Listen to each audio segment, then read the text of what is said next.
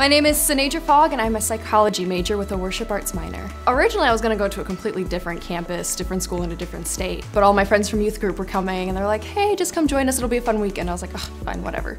And then I came and the campus was beautiful, the community was just so inviting, and I met the psychology professors and they were all like super intrigued in my story and my life and really made me feel welcomed into the Judson family even before I applied. And here we are 3 years later. My favorite thing is by far the community that I found through the DCWPA, especially in the choir. I came from a high school choir where I didn't feel recognized, I didn't feel noticed. But when I came to Judson and we found Dr. Anderson and he sort of invited me and shepherded me into the choir, I found mentors, I found lifelong best friends, and I found just a new sense of purpose in how I worship Christ, as well as like growing my minimal musical skills. One thing that was really surprising about Judson was just how big the campus feels, even though it's a small campus. You get to see like all the beautiful scenery and you meet like 15 people that you know along the way, and you get to like, again, build that sense of community. Right now, I would love to be a human resources representative for a company. I would love to do teaching at some point, preferably at the high school level, teaching psychology classes. And I feel the psychology department, especially Dr. Curry, has sort of helped